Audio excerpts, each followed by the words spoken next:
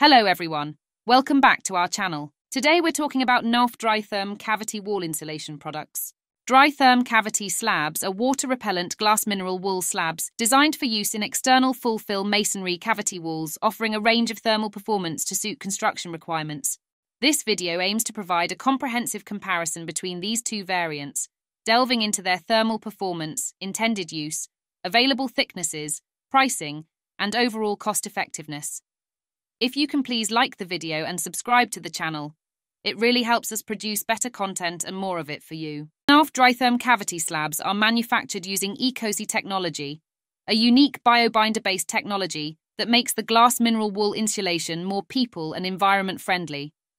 Let's look a little bit into how they are made. The main raw materials used to make it are molten glass, sand, and recycled glass. The raw materials are melted in a furnace at a temperature of around 1,500 degrees Celsius. The molten glass is then spun into thin fibers using a centrifugal process. A bio-based binder is added to the fibers to help them bond together. The fibers are then cured in an oven to harden the binder. The cured fibers are then cut into slabs to the required size. The slabs are then packaged and palletized for shipping. Now let's talk about the benefits of Dritherm, and also some of the differences and similarities between the 32 and 37 varieties. Thermal performance.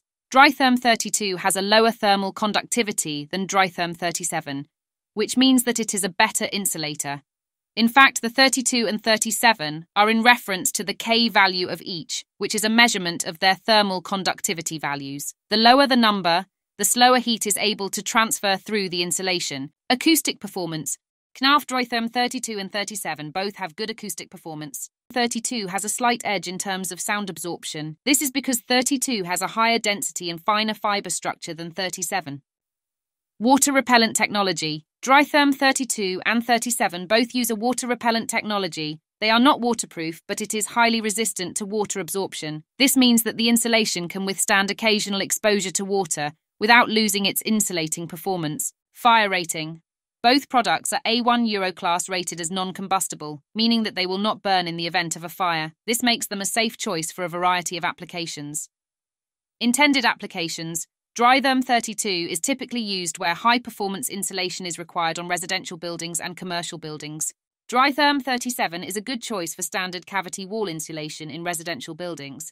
Available thicknesses. Both Dritherm 32 and Dritherm 37 are available in a variety of thicknesses to suit different cavity widths and insulation requirements. Pricing.